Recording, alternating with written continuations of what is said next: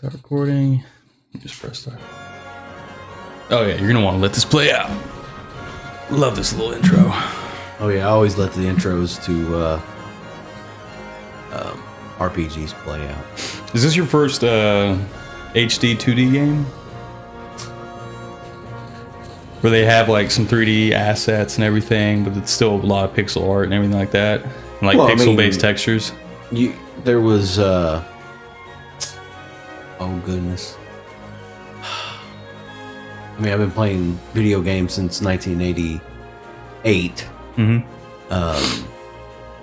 It started off with the whole Final Fantasy, Mario, and then Final Fantasy, Final Fantasy 7, Chrono Trigger. There's just a little bit of everything. Yeah, just look at that title screen. It's beautiful. So yeah, I think part of the reason why you can just start a new game. Well, maybe you want to check the settings. See what the settings were like. I think you have to press A, yeah. Are you pressing A or B? I'm pressing B. Okay. All right. Yeah, Nintendo's weird with that. Game settings. It's been a while since I've actually played a Nintendo version. Game. Yeah, it should be fine. So yeah, we originally, I think the whole idea for this channel was we originally were talking about just JRPGs in general. I think one of the first ones we talked about was FF15, and part of that was my disdain for it. Your disdain, my love for the graphics. Yeah, I mean, the production value's there. It's a good game. So like I said, the director that made Chrono Trigger, he made this before. This game was originally Japanese exclusive.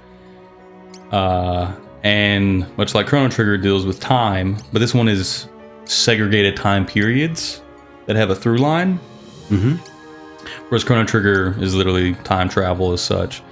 Now, you can choose any chapter you want. A lot of them play very atypical. Some of them do not play like standard JRPGs.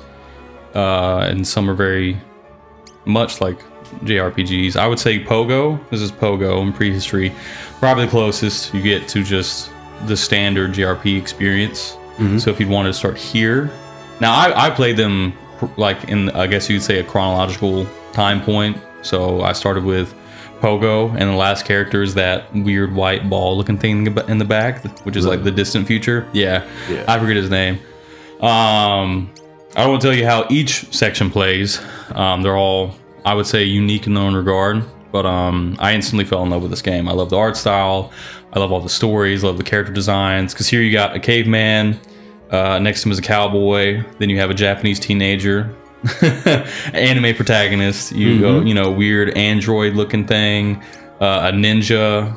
A martial arts like Kung Fu master.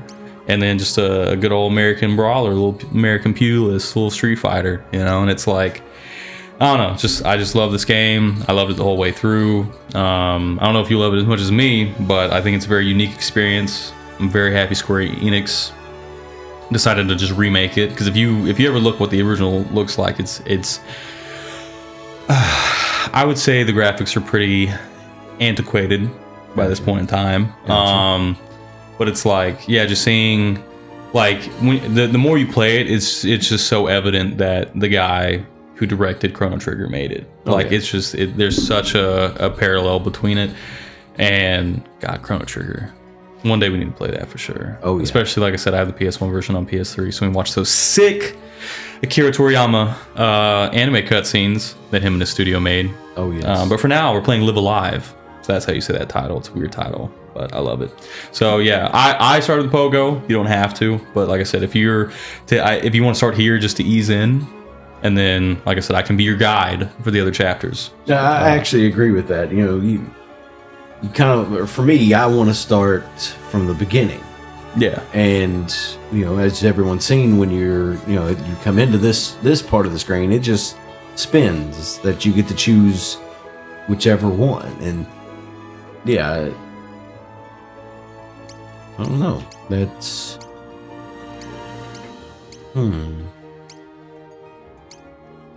because I mean, even with Chrono Trigger, you started off in present day, then you went back to 500 years into the past, and then back forward, and then prehistoric, and then the distant future, and then the end of time, back to, you know, present. Yeah, there was... I can't remember all the time points. There's like, yeah, prehistoric, like the Middle Ages or something. Mm-hmm. Then there Which was is the where time, you travel first. Yeah, and there's the time... Oh, I think there's a time period before prehistoric and between Middle Ages with Kingdom of Zeal. Oh, that's Chrono Trigger spoilers. Yeah, we'll get to that later. But anyways, Chrono Trigger time travel.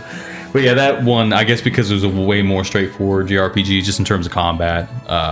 Obviously, it got its port here to the West, or localized for the West, and then rest is history. But yeah. All right, let's get this going. Start with Pogo? Yeah. Oh yeah, they all have little blips, but we can wait to read those whenever you're actually playing it. Did you already read the blip? In a forgotten era, before kings and kingdoms, a young man comes of age and is given permission by his tribe's stern elder to go forth and hunt, together with his best friend Gori. Bereft of spoken words, they rely on their senses to survive, in particular a powerful sense of smell. Guided by their noses, they track game and find shelter, and learn much of the world and its dangers. There's a smell mechanic for sure. Nice. You'll see, it's not too complicated. Oh, that's as much as he like says too.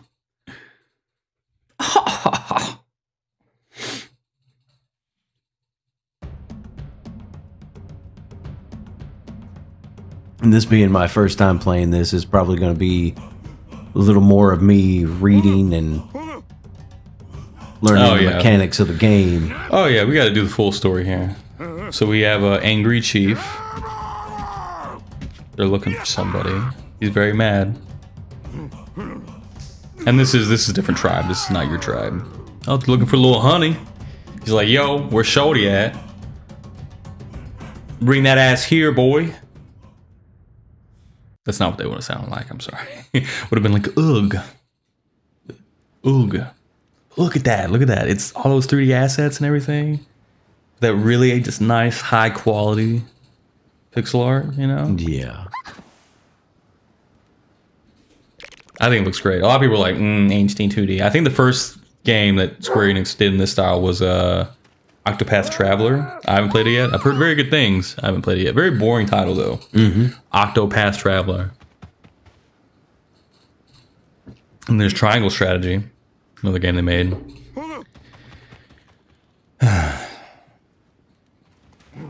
Alright, so Shouty, she escaped.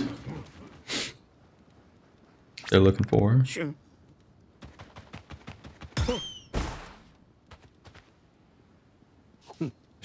And whole boy's like, what's up, man?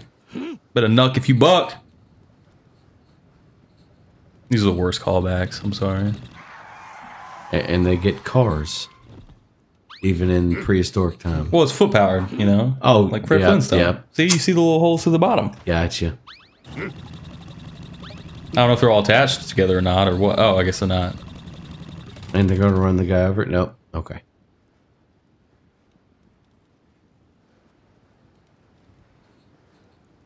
Sure. Chum. Okay.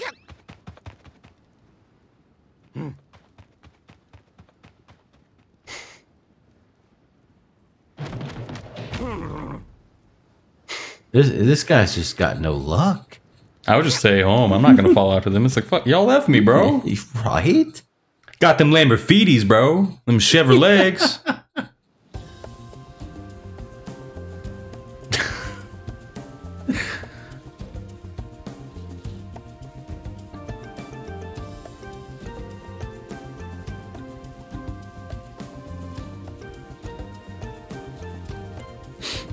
I love the implication that, like, ever since the beginning of time, one of the first instruments mankind's ever invented is just like a drum, you know? Like, that's just our instinct, is just smack something and enjoy the sound that comes out. Oh, there's your buddy, Gori. He's an ape man. Mm-hmm. The evolution, yeah. Yeah, he's your great uncle, twice removed on your mom's side. Nice. I don't know if that's true, I don't know. I'm just basing this off of the theory of evolution. That one, not the movie starring the same actor that played Mulder on X-Files. Fuck, I can't remember his name. Maybe that'll be the next one. X-Files vs. Reserve. That fucking T-Rex, man. God, this game looks so good. Yes, it does.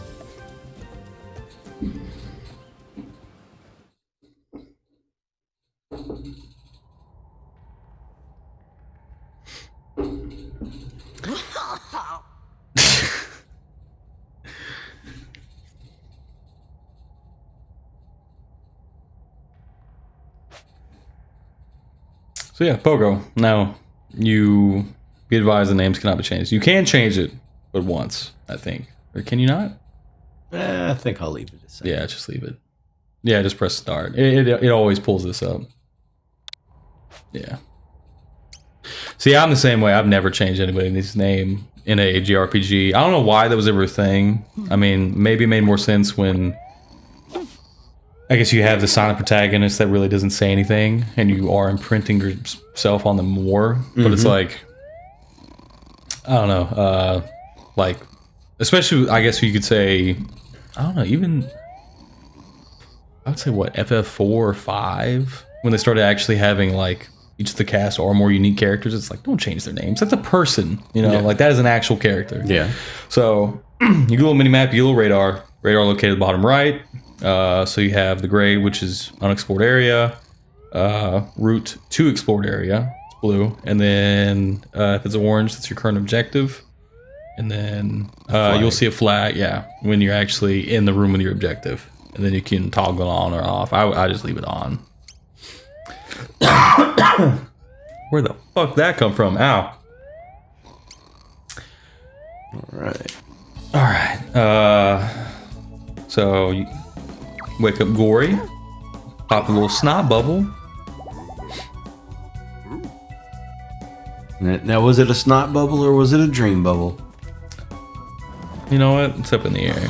I mean, it's a dream bubble, but you know. So you have a stick. Nice. I think there's a crafting section in this game, if I remember. So if you get different materials, you can craft stuff like knives, like just weapons and everything like that. And you got this asshole blocking your way.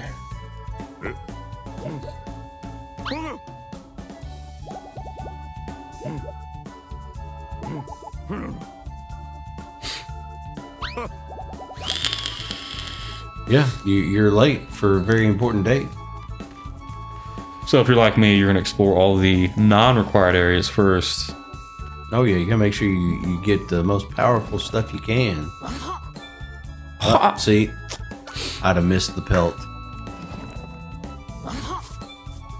And another stick. And a hard rock. Is this where you play the haystack game? You talk to that guy. Ugh. Hey. Ah, okay. So this is a haystack game. Okay, so he wants to know which haystack is going to have more dudes in it. I think it's left. Oh yeah.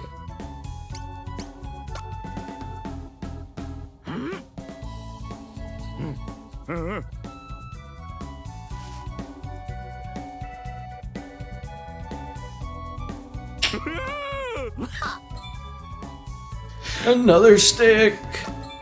Yeah, you get a lot of materials. A bone. Yeah, you can just do this a bunch of times because, like I said, there is a crafting section, and you might end up having to make a lot of stuff for better weapons and equipment and everything. There's also, so some of the sections do have secret bosses. One I'll explain more in detail later when you're actually in that section. This one is just you'll just end up having a grind. Okay, so he wants the most. If he points to 5, he wants which one has the most. I'm feeling right. I don't know how sure that is. I'm like 80% sure it's right. Honestly, it looked like it was even. Yeah. But I'll go with you. I'll go with you on that. So if he points to 5, he wants which haystack has the most. If he points to 3, which one has the least. And if he ends up pointing at one that shows the gorilla. Ah, just by 1. Damn it. Fuck you, caveman. Ugh. But if he wants the one that has gory, then he wants you to tell him which one has gory in it and everything. But yeah, we can always, I mean, at some point, I think we can't keep playing this game. I want to say for at least a good portion of the section, we can come back and do that in case you need the materials. Did they give you anything? Oh, there's that thing behind them.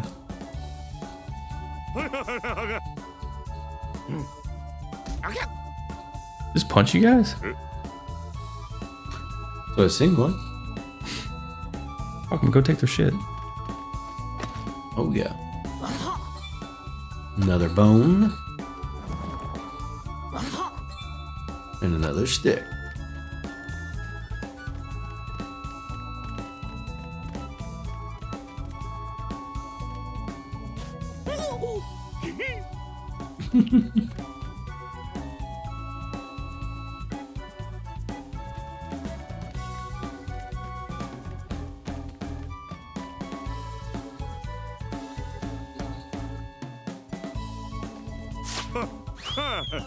That's right, get out of my way.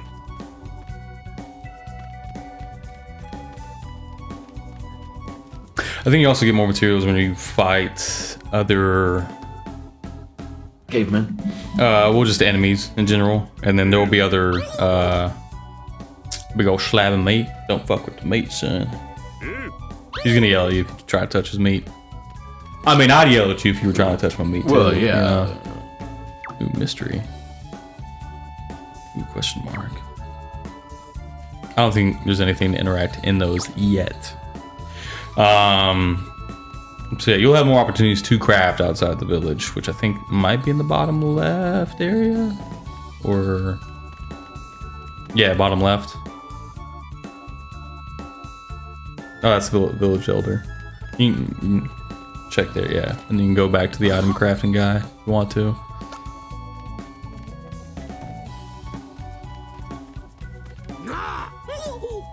Yeah, you can't go out there yet.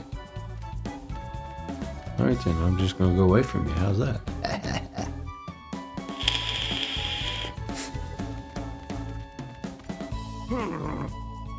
Can't go out there yet. Because you're not a man yet. You gotta talk to the elder. Pass that test.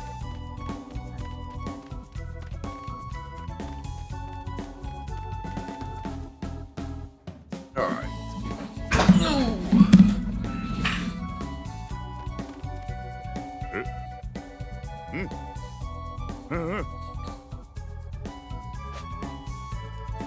Item crafting.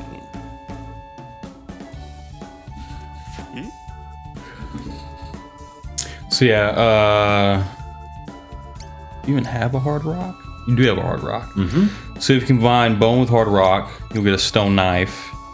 And then with the stone knife, leather strap. Okay, so you need to make, you even have a belt. Okay, so you'll need to make a stone knife first, which is that. And then combine it with the pelt to make a leather strap. And then you'll need to make another stone knife. So take that and then yeah. Left.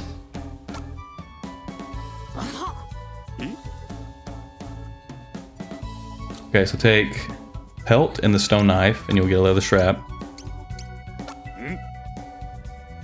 The crafting can be complicated, so I'll give you hints for that, because it's, I'm not gonna have you sit here trying to like add everything together and be like, oh, this is useful now. Okay, so you lost your stone knife, now you have a leather strap, so now if you make another stone knife with your other hard rock and bone, then you can combine that stone knife and the leather strap together, and you get the fury knife, which is a pretty strong weapon.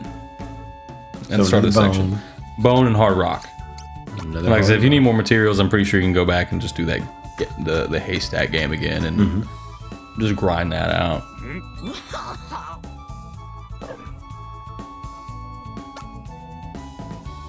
All right.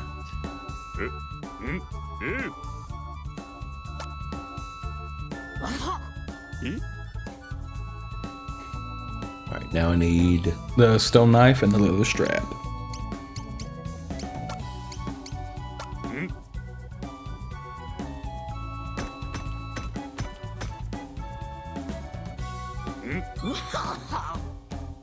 fury knife. And I think... Oh, if you click right, it means you're done crafting. Let me check what else is here. I don't think you can make too much stuff right now.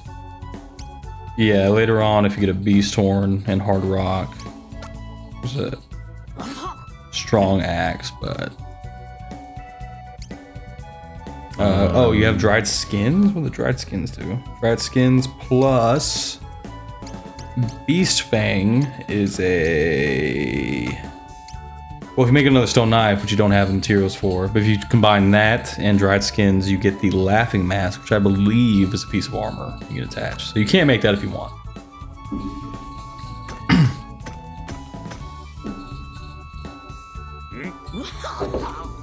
Yeah, so you got a piece of... a helmet. And right now, I wouldn't waste the rest of your item crafting. You're only going to get like really weak weapons or useless accessories right now. So I think if you press start, you can go into your menu and equip all that stuff. Fire. Or is it Y? Y or X? There we go. X. Gory's 4 levels over you. So you can swap out the bone. It's up to 30, man. You were running around the bone. There's only 5 attack damage. Oh yeah, the beast horn can also be equipped with whatever, but you can use... What's the laughing mask at? It's way better. Special attack and defense? Yeah. I think the beast horn can be thrown on... Check the fist one? Okay, what about the accessories? Oh yeah, you can throw a pelt on too for more defense. Just shits and giggles. Click on that. Nothing? No? Alright, go over to Gory then. You add anything onto him? Nothing? Alright, fuck him. Alright, I guess just go talk to the Elder now. Alright. Now, I will say, if you do want to defeat that secret boss, you will need some grinding. I think I had to grind up to like level 16 and everything. You don't get that high in levels in individual character sections. Some you'll be higher than others, like 16, 17 by the end of it, and some you'll be barely 10. So, now the secret boss, I beat the secret boss because they drop a special item, which I think you have to equip to... I think you have to equip it to Pogo before beating the section. Okay, so basically, I don't want to give too many spoilers, but there is a chapter that unlocks once you beat everybody's sections. Gotcha. And then, essentially, everybody comes together. And so your party is now made up of all the main people from each individual section. And so I'm pretty sure for all the really good gear you want to carry over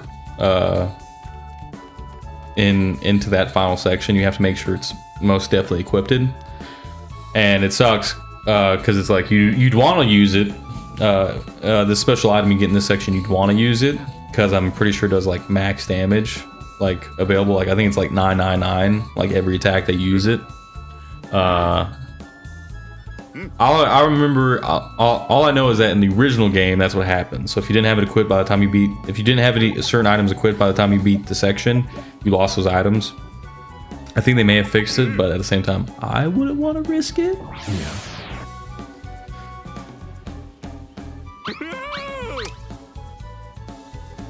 So yeah, here's how you learn. Hey, use sniff mechanic.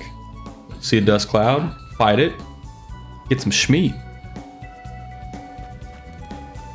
Yeah, I think you just gotta squeeze past him. Or do you talk to him? Do you talk to the Elder?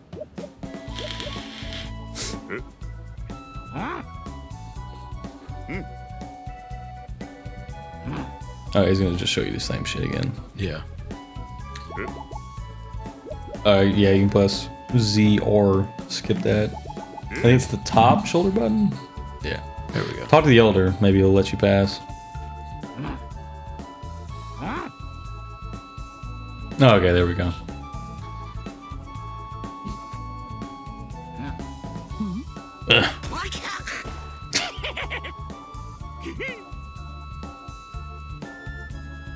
Damned monkey.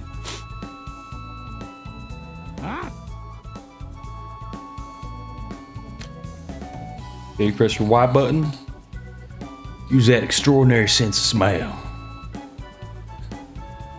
Can you smell what the Rock is cooking? You know what the Rock's cooking? A failed DCEU fucking shit. You see that stuff? Yeah. Okay, so here's how this system works. It is grid. It is not. I mean, it is turn-based, but you are moving around on a grid. And depending on the moves you have accessible, influences it. I would say this is a pretty decent blend between traditional turn-based gameplay from classic JRPGs and then strategy-based RPGs like FF Tactics, Front Mission 3, such as that. Yeah, so you got your charge gauge, appear above allies and enemies that are readying actions. So essentially ATB, whatever you're used to it. Controlling allies in battle, you may choose one of several commands. Abilities, items, pass, wait, flee, standard. When selecting abilities and items for use, their effect will be displayed. Use this guide to ensure your intended targets will be affected. So obviously if you're using an attack and an enemy's not within the highlighted area, or yeah, if you're using an ability, not gonna work. Gotcha. They're using pictures from the ninja guy. When an ally's HP is reduced to 0, they will no longer be able to fight. Restoring any amount of HP will put them back in action. Be warned if allies are incapacitated, the game will end. So I think what happens is, if I remember correctly, I could be wrong. It's been a minute since I played it. I played it very early. Like I played this as soon as it came out. As soon as it came out during the beginning of the year. Jesus, I need to slow down and enunciate. So yes, they'll still be in the fight. If you restore their health, they'll come back. But I think if their body gets attacked while they're in that incapacitated state, then they'll be permanently downed. Gotcha. And you can't bring them back. And then what's the last one? Dismissal. Yeah. If an ally is, yeah, exactly. If their damage passed, they're already weakened, bar, Dunskies. Gotcha. All right. So I was right. Haha. All right. So what's your abilities? Oh, so as you move, so that's another thing, is while you're moving, you'll notice their charge bar, so he's about to kick your ass. So his charge bar is increasing, and your ally's charge bar is increasing. So sometimes in a strategy situation, hit one bad with axe.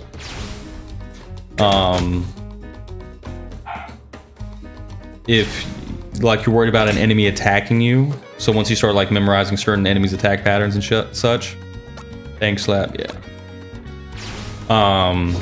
If you know that they need to be within a certain distance of you to attack you, and you need availability, like you need to wait to charge and you need room to breathe, like you can essentially avoid their attack because you're essentially outrunning them while they're following you across the grid.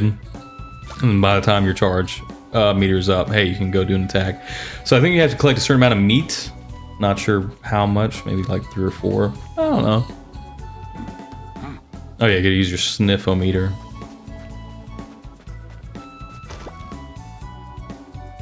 It was a little kind of sickly deer the first time. Oh yeah, a little tri-horn doe.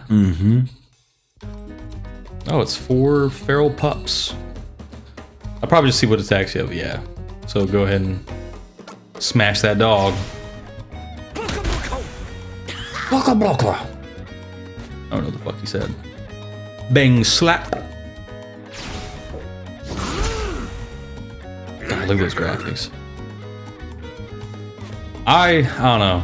See, the FF games from like 1 through 6 have gotten the pixel remasters, which I believe are on Steam. Kind of costly too.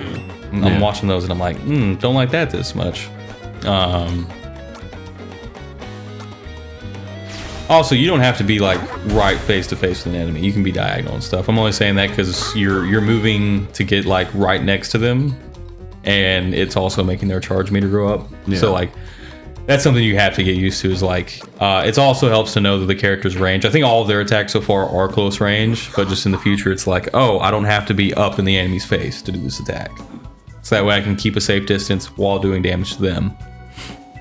I wouldn't mind seeing maybe if they didn't do a remake, but if they had a smaller team and do like a Final Fantasy side story with this type of aesthetic, I think it would look really good. Yeah. Mostly because I think my first time playing a Final Fantasy game was the port for the Game Boy Advance they did of 6, and I loved it so much. Oh, that's yeah, the smell is just telling you the Elder's nearby. You gotta go more south to the giant T-Rex. The giant T-Rex skeleton also reminds me of Parasite Eve, which I also want to play. But it's also a shorter, you know, weird JRPG, so maybe one day. Found yourself a whole rock. All right, let's go beat the shit out of that deer. And for some reason, it pushed it all the way down here.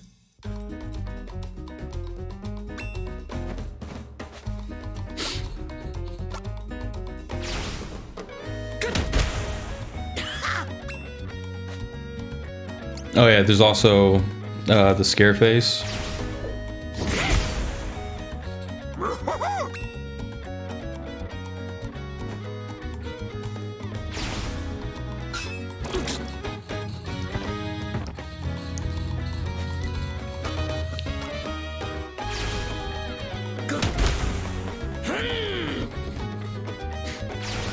He's gonna threaten you. What's up, ape boy?